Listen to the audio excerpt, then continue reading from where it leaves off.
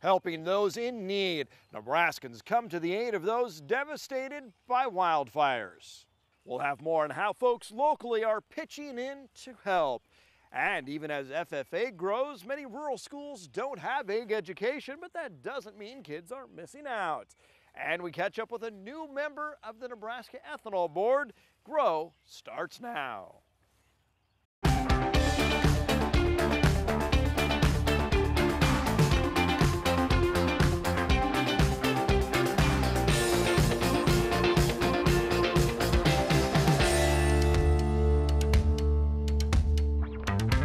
Wildfires have swept across the plains, killing livestock, incinerating grasslands, destroying barns. Now, folks here in Nebraska are coming to the aid of those across the country, especially in Kansas. NTV's Ifi Sinachi, Ivo Simba has our story. A bale of hay may not mean much to some people, but these farmers are hoping this straw can help our neighbors in Kansas on their road to recovery. Hope it helps a little bit. It's just a small contribution to what they need down there. Deadly wildfires consuming more than 1 million acres in Colorado, Oklahoma, Kansas, and Texas. They lost their whole livelihood down there, some of them. It's really been some horror stories. Now, for the third time in less than a week, neighbors from the Cornhusker State stepping up to help farmers in Kansas. Bill, my brother-in-law, and I were talking one day about wanting to do something for the people down that got burned out and didn't know what to do, so we started talking to a couple of the neighbors about maybe getting a load of hay together. A few phone calls is all it took. Farmer Steve Wissing says everyone was willing to give something. There was nobody that said no. Time, trucks, cash, all donated, along with 87 bales of hay worth more than $2,000. I was very proud of everybody. We had 21 people that stepped up and give. That's very happy. Steve's brother-in-law, Bill Kurtz, says looking out for your neighbor is a part of small-town living. It's just what farmers do. Everybody does. It's an American way. Yeah, maybe it'll inspire somebody else to do it. To find out how you can help our neighbors in Kansas, head to our website, nebraska.tv. In St. Labori, Ifi Sinachi, Ivo Simba for NTV News. Cattlemen push to restore trade with the largest nation in the world. The National Cattlemen's Beef Association, North American Meat Institute, and the U.S. Meat Export Federation wrote to President Trump this week, urging him to restore access to China. They say it's an anticipated $2.6 billion market, and the U.S. has been shut out for nearly 15 years. Last fall, China announced it had lifted the ban, but the terms have not been settled. Cattlemen tell the president they need his leadership to stop this unfair trade practice. And the Trump administration carrying through with promises to cut environmental red tape. The EPA has killed a proposed ban on a pesticide sold under brand names like Lorsban and Dursban. Nebraska Farm Bureau says it's a sign the administration is moving in the right direction. The group says there were serious scientific concerns about taking this tool away from farmers. The Natural Resources Defense Council accuses President Trump of putting chemical companies before children's health. Environmental groups say the pesticide is linked to health problems in children. Back from the brink, Ravenna's ethanol plant finds new life with new ownership coming from the local area. Folks in the area say it brings stability. Here's more. It may feel like the fog has lifted. A once bankrupt ethanol plant that was under foreign ownership now flies the stars and stripes. Farmer-owned Kappa Ethanol has big plans for this plant near Ravenna. Trying to put our own footprint on it, change it to a little bit of our technology, expand the grain side of it. Kappa made a successful bid of $115 million, and they're not wasting time adding grain storage. The philosophy is that we know how we'd like to dump corn. We want to dump fast. We want to be state-of-the-art in our ethanol production. It's Kappa's second plant in the area, building on 14 years of success. It's got a great history. We've got great owners. The earnings stay here in central Nebraska, and that is a benefit as well. If we're going to grow Nebraska, we have to grow agriculture. And as the #2 ethanol producing state, the governor says it's great economic development. Kappa's reopening it and making new investments, about $40 million of investments, and expanding the capacity by about 30%. So that's really exciting, and it really demonstrates the importance of ethanol to our state.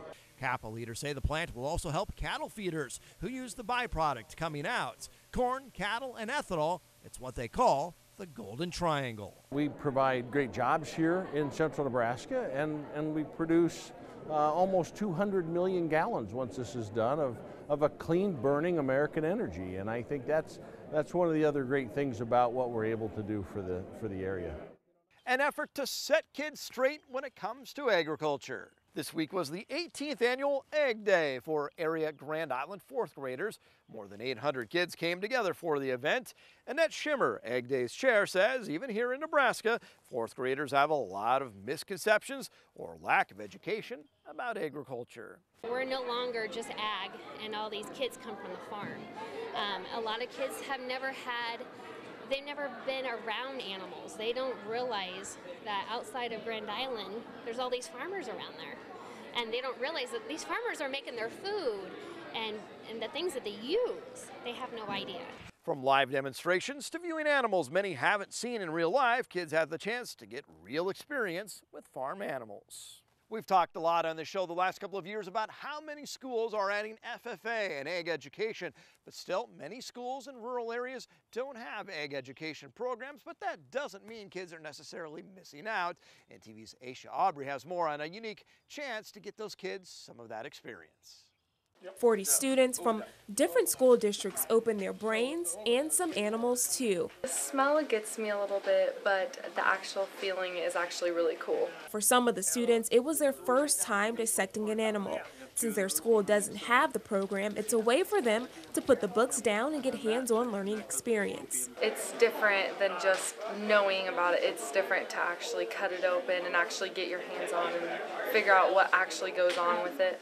They also had to label internal parts and discover the animals were pregnant.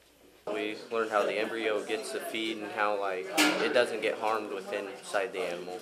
Lonnie Kepke, who organized the educational day, says it's a great way for students to get interested in a career path that could help the state. We want them to be involved in the ag industry and so they can become a part of our state economy. Also to look beyond the textbook. Not looking just at books or TV, they're looking in real life and actually discovering things.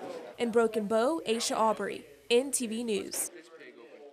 Millions of dollars are headed to Nebraska for cover crop research. The University of Nebraska-Lincoln is part of a $6.6 million research project. They're trying to improve soil health through development and adoption of cover crops. They'll be working with the seed industry and USDA along with other partners.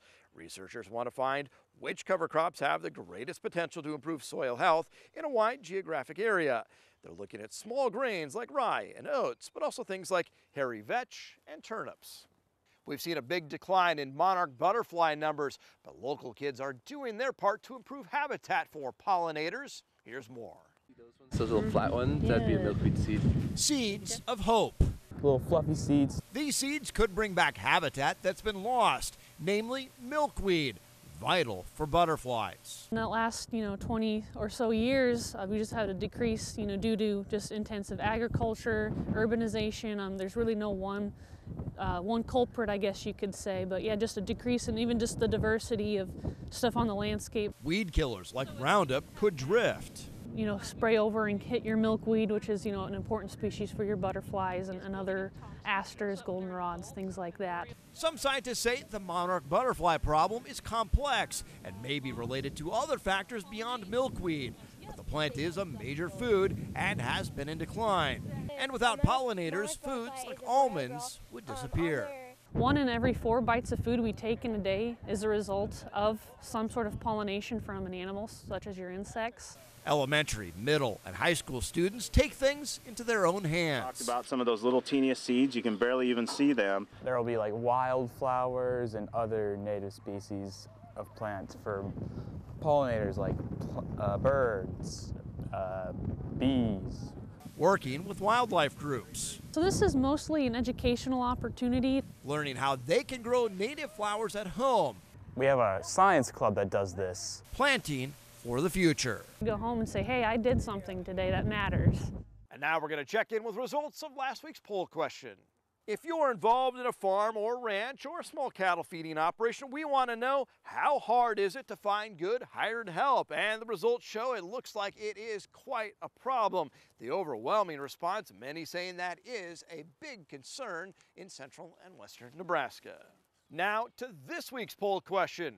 We want to know, where would you like to see corn prices settle in? We've seen the highs, $7 and $8 corn, and the lows in the last couple of years, but what's a nice number where you could make a profit? That's what we want to know. Log into our Twitter page to cast your vote.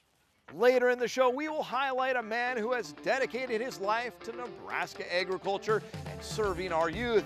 We'll meet Dewey Linneman coming up later. Up next, a visit with the Nebraska Ethanol Board.